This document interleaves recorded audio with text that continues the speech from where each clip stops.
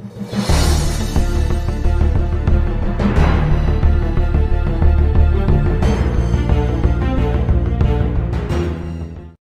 afternoon, keepers of the cash. Gary B, the casual comic guy here, and today, guys, we are doing Retro Cover Rewind, part 4 of our Spider-Woman series of series 1 of her comic book. So one of my favorite runs. I just love it. I know it's completely up and down. It doesn't matter.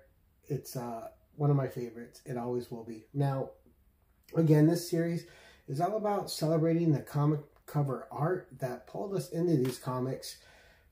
Whether you were a kid, a teenager, already an adult, but you saw this cover and you had to see what was going on inside. And I just like celebrating these covers. I'm a reader first, but the covers are undeniably an attraction that bring you into the comic. A lot of times you don't discover these great stories without a fantastic piece of art on the outside drawing you in to at least give the story a chance, right? So that's what we do on this one. We celebrate the comic artists that did these covers, and the inkers, the letter, whatever, the whole thing. But first up, we have issue 31 of Spider-Woman. And this is a Frank Miller and Al Milgrom cover. So you can see really nice. Frank Miller all over the place in those days for Marvel and DC, doing a ton of work. He was just super busy, contributing a lot. So really great cover there. Next up is a really famous cover from this run. This is issue number 32. And this is, again, Frank Miller. And because it's got the Universal Monsters on it, this cover has always been well sought after. We have inks by Klaus Janson on this, and it's just a classic. You can't go wrong with this cover. Gorgeous. Next up, we have issue 33, and this is the 15 pence variant.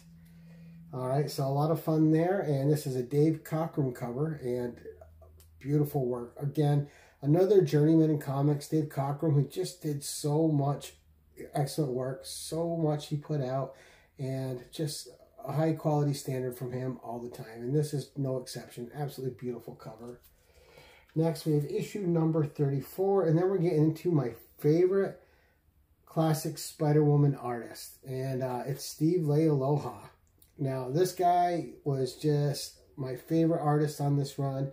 Absolutely love Steve Leialoha's work. I think it's beautiful. I think he's one of those artists that doesn't get enough credit, but gorgeous cover.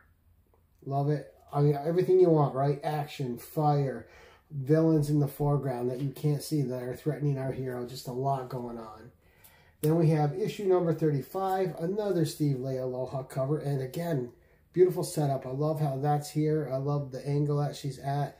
Just a beautifully constructed cover. The art is phenomenal, and Spider-Woman's never looked better. Next up, we have another Leialoha cover, and this is number 36. All right. And most of the rest of these, I think, are all Steve Leialoha covers. He did a lot, except for one coming up. But beautiful cover. Spider-Woman in peril. She's in some pain. She's been shot. She's being hunted by a few people. And you got to figure out who it is by buying this book and opening up and reading the story. All right, now, next one is a key issue, issue 37. This is the first appearance of Siren.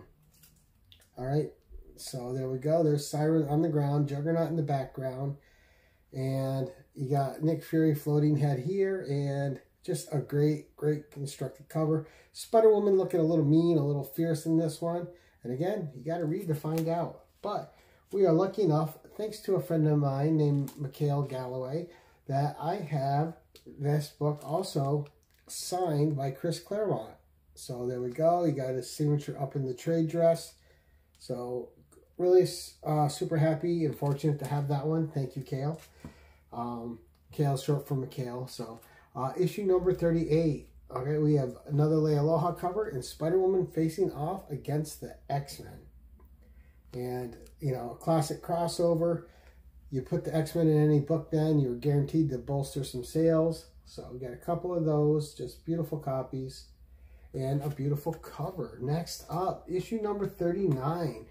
And this, to me, is like, if not the first, one of the first ever negative space variants, which have become so popular in these late years. But this was first done by Steve Leialoha, and there it is right there. What a gorgeous cover. And again, I love the negative space use on this one. Way before its time, right, with the negative space. Who knew it would be the popular trend it is today? But Steve Aloha was doing it, and there it is.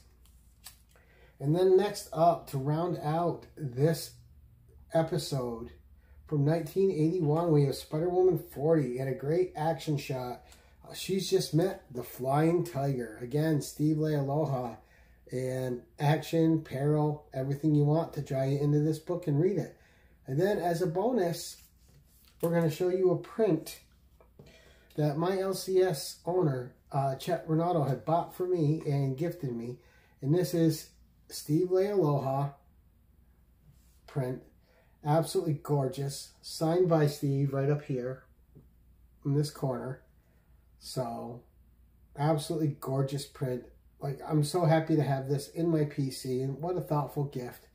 And, you know, Spider-Woman, just one of my favorite characters. Every time she's got a series, I'm subscribed to it, I'm collecting it, I'm getting it. If she's making any special appearances, I'm grabbing those too. But that's it for this episode, guys. I hope you enjoyed the covers on episode 4 here. We got one more episode of this coming up, and then we'll get into a different series. But let me know what you thought of these covers. Do you agree with me? Is Steve Aloha one of her best artists that has drawn her? I personally think so. But let me know what you think in the comments below. And until next time, thank you for watching and keep it casual.